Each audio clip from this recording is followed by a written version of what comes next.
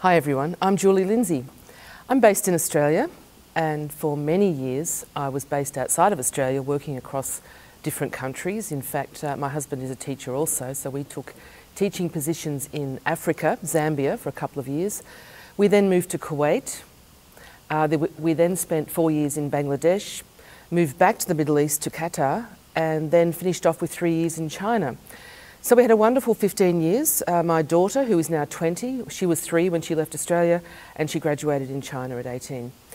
I'm now back in Australia working as a consultant. I'm an adjunct lecturer at the Sturt University in the Faculty of Education, and I'm developing what is called now Flat Connections.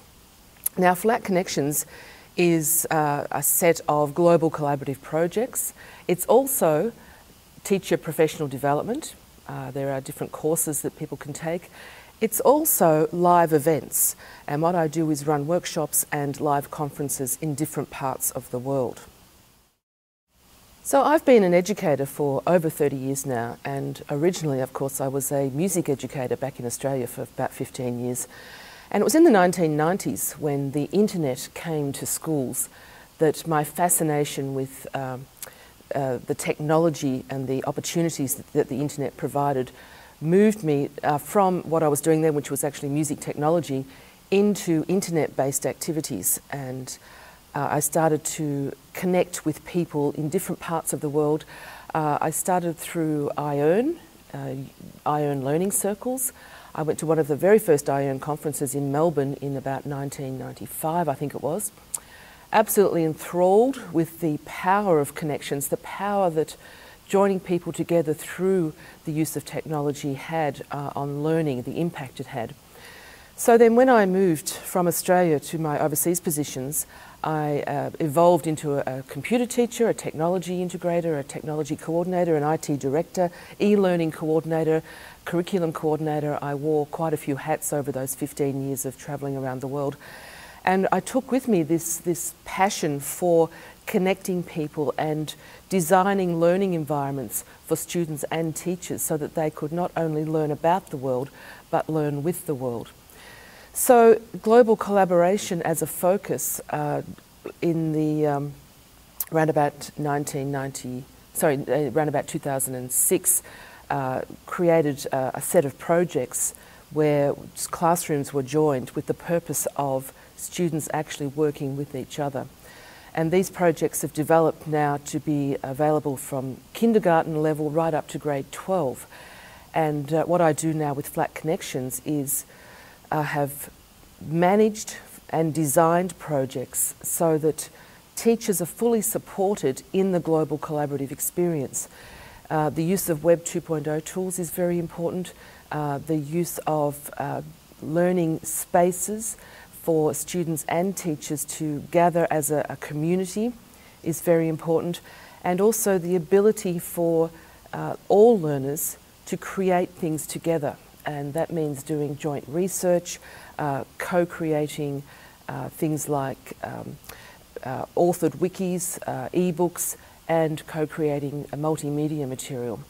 And it's through this co-creation that it is made possible by global collaboration that I believe deeper meaning and deeper learning takes place. So one of the things that I really like doing is providing opportunities for people to come together in a live event, and this cements the collaborations that perhaps they have done virtually. Last week I was in Sydney at Shore School, which is an independent boys' school on the North Shore of Sydney, and we ran a conference with students and teachers at the same event. Now this is quite unique in the world, and it's just the most amazing event. We had students and teachers from all over different places of Australia. We also had a school from Iran come in with girls from Iran, which brought that wonderful cultural diversity. So working in teams, student and teacher teams, separate teams, they worked on an action-based project and interacted, pitched ideas to each other, etc. And we followed a design thinking cycle to build understanding and build meaning and build some artefacts that, action projects in fact, that we are going to support to try and implement in the future. But I think one of the important things to remember is that to do global collaboration, which is not easy, It's not something that you can immediately fit into your curriculum without some thought and some redesign.